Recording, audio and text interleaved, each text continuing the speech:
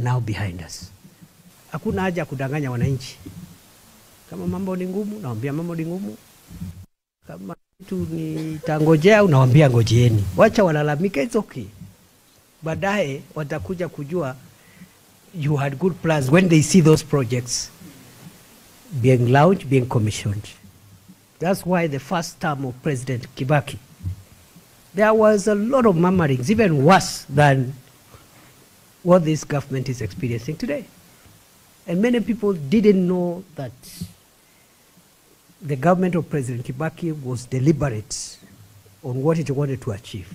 And the first term was very difficult. President Kibaki found the annual collections of the Kenya tax revenues from tax was the annual budget of the country. In 3 years, he took it from 270 billion to 800 billion in 3 years. There was a lot of complaint. In the 4th year, he took it to 1 trillion. And in the 5th year, he took it to 1.2 trillion from 270 billion. And people complained when Mzee Kibaki went for a re-election. He faced a huge opposition. Actually, was almost thrown out because the opposition got substantial votes. That's why they brought war, because the votes were quite many, so they thought they had won. Of course, they hadn't won. Now, in the second term of President Kibaki, that's when people started saying, aha, now we see. Here is the Super Highway, here is this, here is that, here is the other. And by the time President Kibaki was retiring, people wanted even to run for a third term, but the Constitution did not allow. So we are okay, and I want to thank you for your patience. Mimi ni washukuru.